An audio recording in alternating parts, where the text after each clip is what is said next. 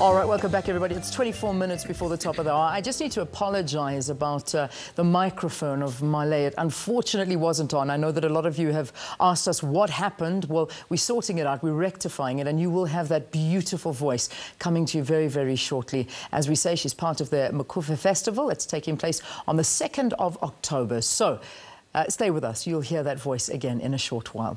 But let's move on to another issue. And as part of Heritage Month, President Jacob Zuma and his Mozambican counterpart, Philippe Nyusi, will unveil the Matola Monument just outside the Mozambican capital, Maputo. The monument was built in remembrance of those who died during the 1981 raid by the then South African Defence Force. President Jacob Zuma will unveil a monument in Mozambique on Friday as part of Heritage Month to remember ANC operatives who lost their lives during the Matola raid. 16 South Africans and a Portuguese national were massacred by the apartheid-era South African Defence Force in January 1981. The government's missing persons task team is calling on relatives of those killed in the raid to come forward. Families of Daniel Molebazi, Nelson Nduna Mvula, and Mduduzeli Sibanyoni.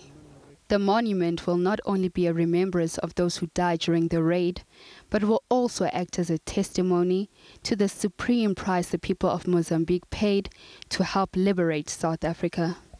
The victims of the Matola raid previously received the Order of Mendi for Bravery and Gold, which is the highest honor in South Africa for bravery and heroism. All right, joining us in studio now to shed more light on the unveiling of this memorial that honors those fallen heroes is Nathi Mthethwa. He's the Minister of Arts and Culture. Minister, always good to see you. Welcome to Morning Live. Thank you. Thank you. How significant is this memorial to the people of both South Africa and of Mozambique? Extremely significant, Leanne. Starting with our country, South Africa, as you know, that the Constitution enjoins us to recognize the injustices of the past and honor those who suffered for justice and freedom in the land.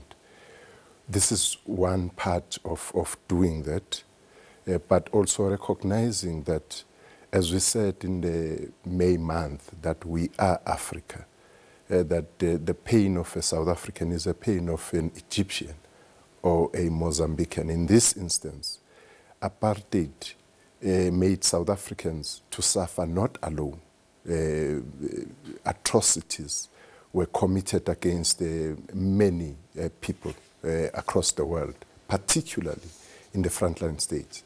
Mozambique was one such target with the Matola raid in 1981, on the night of the 30th of January to the 31st. Is a fateful night which will always remember apartheid through, that this is how this kind of a system has to be eliminated forever in the face of the earth. Yeah, yeah. When we look at something like this and the relations between South Africa and Mozambique, how do you feel that something like this will even strengthen that further? It is going to strengthen. Remember that Mozambique was part of the broader liberation movement. The African National Congress in particular and Frelimo have always been sister organizations in the trenches against colonialism generally, but also against apartheid. And in democracy now, this kind of a memorial is going to further cement our relations with Mozambique, which is a sister country in many ways than one. So the highlight of the 11th by our President, His Excellency President Zuma, and His Excellency President Nyusi would be that here are the countries who represent the triumph of humanity and her spirit against the evil system of apartheid and colonialism. Yeah. When one visits the memorial site, you know, once it's unveiled and is open to the public, what is it that you're hoping people will take away from it? What is it that that we're hoping the significance of this will put out? It's the bond that binds the two countries. If you go to the memorial center itself, it tells a story of a country which opened itself and opened its own houses for South Africans which were in exile at the time as safe houses. It tells a story, a journey of leaders of our people, Oliver Tambo and Samora Machel, that as you enter the center, you see these two giants of our liberation struggle welcoming you, speaking in one voice, together holding each other's arm. It actually going to symbolize that very deep-seated unity and bond which bind the two countries. Which brings us to the point of where South Africans at some point may have lost that memory, may have fallen off the path. I mean, whenever you talk about instances of relations between the two countries, with Mozambique, South Africa, so strong, such a rich history together, so much that was helped in the past, and yet one name could really destroy so much of it, and that name I'm talking about is the late Mido Masia.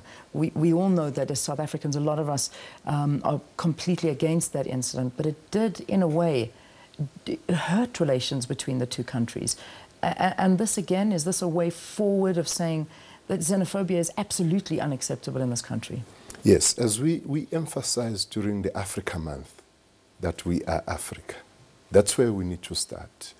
Before you are a Mozambican or a South African, you are an African, first and foremost. So such things would not have any place in both our countries. Earlier this year, the president had a state visit to Mozambique, and we had time to interact with the community and the people of that beautiful country. And it was amazing to understand their insight about incidents like the Mido Masia one, that they really cannot define who South Africa is and who South Africans are. And therefore, they were with us in saying that justice will prevail. And justice is prevailing.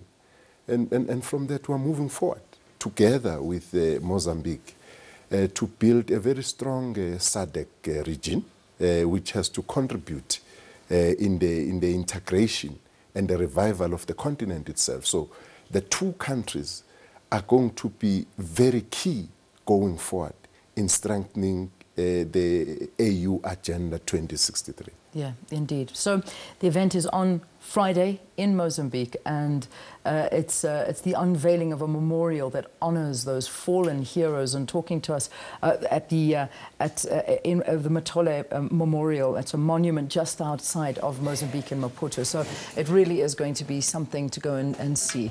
Arts and Culture Minister, thank you very much for joining us. Nathi Mthethwa talking to us about that Matola Raid monument, and this will all be happening on Friday. 1981, the raid by the then South African Defence Force. Let's take a break. We'll see you after this.